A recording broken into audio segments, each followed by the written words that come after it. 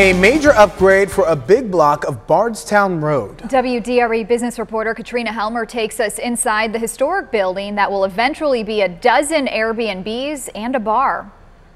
Bungaloo is in the process of building 12 brand new Airbnbs. The unique thing about this property is you can rent one of them, or you can connect the Airbnbs for larger groups. It's definitely going to be a challenge because it's essentially a little bit of a boutique hotel. The vision is coming together. Everything's been completely redone top to bottom, and it's really geared towards short-term stays. Sean Williams is one of the co-owners of Bungaloo. The group bought this 100-year-old building on Bardstown Road near Grinstead right before the pandemic hit. And that just punched us right in the face.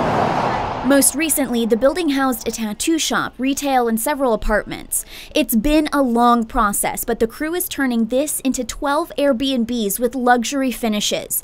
Something unique to each apartment, like a rooftop deck for this one, overlooking Bardstown Road.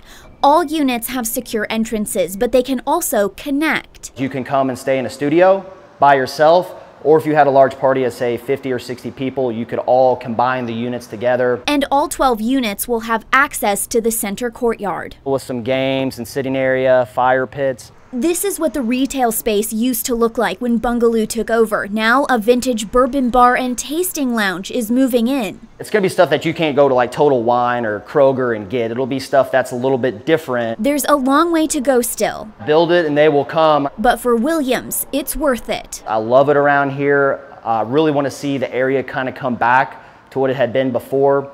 I know there's some other projects going around, so we're really excited about just revitalizing the area. The target is to be up and running by the end of this year or early next year. Reporting in the Highlands, Katrina Helmer, WDRB News.